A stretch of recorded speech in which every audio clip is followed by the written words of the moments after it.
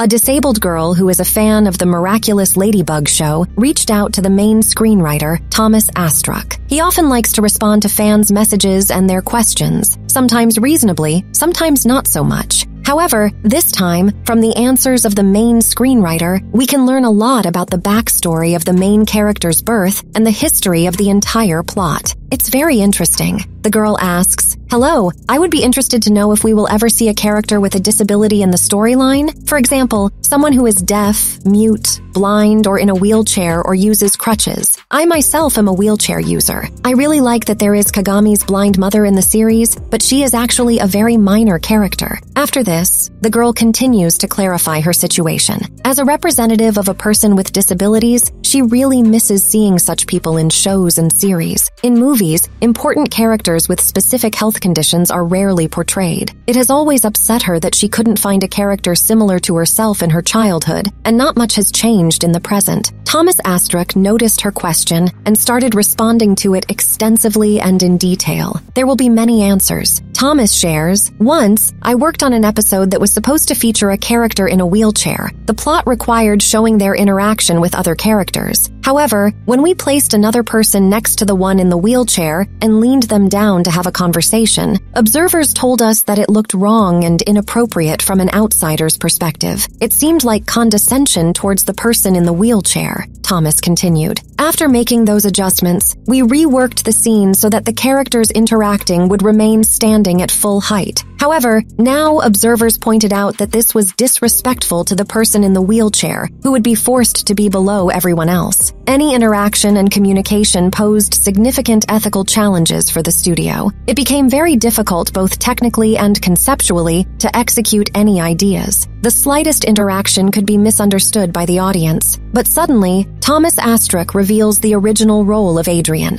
Initially, Adrien was conceived as a person with a disability. However, he wasn't supposed to be in a wheelchair. Instead, he was meant to walk with a crutch at all times. This crutch would transform into Cat Noir's staff and superhero rod when he transformed. At first, the producers agreed to everything we could propose without any restrictions. But over time, after working on the concepts, the main distributors of the series became afraid that our team wouldn't handle such responsibility and wouldn't be able to accurately portray all the intricacies of these people and their lives. As a result, these concepts were rejected and put on hold. There exists concept art of Adrien with a crutch or cane. In this image, I clearly see the presence of Bridgette, Marinette's original alternate personality. Previously, Marinette was portrayed as a persistent, flirtatious, and love-struck girl named Bridgette, and they showed her in the anime version of Miraculous Ladybug. However, next to her in the picture is not Felix from the anime version. Here we see a new Adrien, a good-natured guy who walks with a crutch. And I noticed one detail. Adrien looks completely unstylish. He appears like a shy, humiliated boy, dressed in old, faded clothes. It's as if Adrien's whole personality was meant to be different. He wasn't rich. He wasn't a famous model. But Marinette wasn't shy. On the contrary, she always tried to support Adrien in everything. His interaction with Marinette could have evolved in a completely different way. Dreaming about a parallel reality as Ladybug is unusual and intriguing.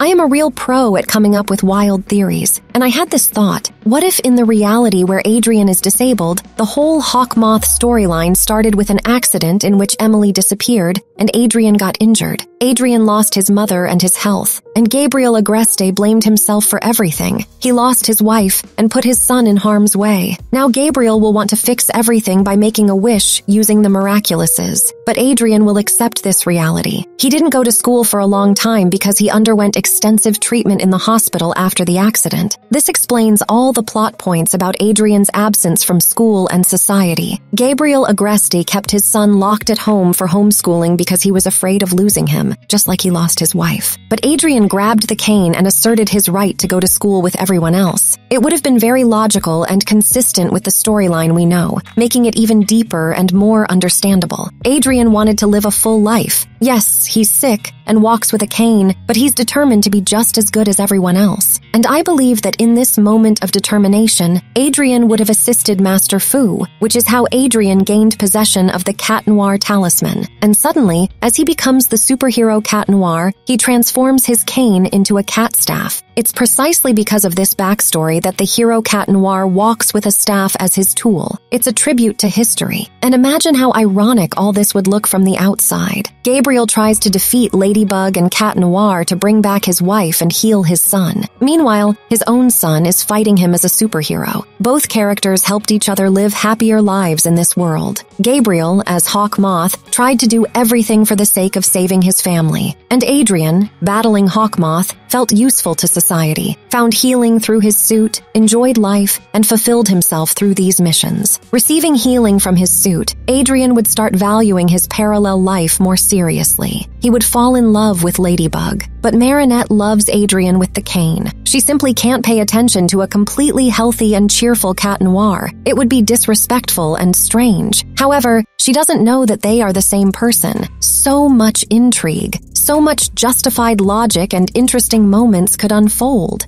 Building theories is so exciting. If you liked this, give it a like, and I'll be really happy. Leave a comment too. The girl who asked the question at the beginning of the video thanked Thomas for his detailed explanations after receiving the answer. She shared that her favorite TV show has always helped her feel better, and the episodes have reduced her chronic pain. She's very happy that her questions were noticed and addressed. The screenwriter left an addition. The refusal to use characters with significant differences doesn't stem from a lack of desire to portray such people. Rather, the studio is afraid of doing something wrong. Fear and a high sense of responsibility hinder them from implementing such ideas. However, they will strive to explore this theme more on screen. Thomas says that many ideas and concepts related to this theme are floating in his mind, and someday they will find their solution and realization. In recent times, I feel there have been too many easily offended people. Society is too quick to judge the actions of anyone. It seems that no matter what you do, you will still be considered guilty. These limitations scare authors and hinder creative progress. Easily offended individuals tend to point fingers at others without realizing that their own overly aggressive actions make them less respectable individuals. I love the freedom of self-expression, and after the realization, every viewer can decide for themselves what they will watch and support. But after this whole dialogue thread, I came across a very interesting comment left on the topic of the main character's illnesses. Someone suggested the idea that Marinette could also have an incurable illness requiring constant care, like diabetes or asthma. This health condition would give Marinette the ability to leave class at any time and go save Paris. She could use the excuse of needing to take medication or manage her condition, which would be a valid reason for her absence. But immediately, some people in the comments had a different opinion, stating that such behavior would discredit real people with these illnesses. They argued that after Marinette's behavior, people might start suspecting others of deception and abusing their health condition. There is a general tendency that everyone can find something to be offended by and judge, but that's the nature of our complex world. It's surprising how many fans Chloe has, despite her numerous unkind actions. Yet even her fans are judged by someone else. Oh well, I'm sure all those judgmental people don't realize the many things they themselves could be held accountable for and need to justify.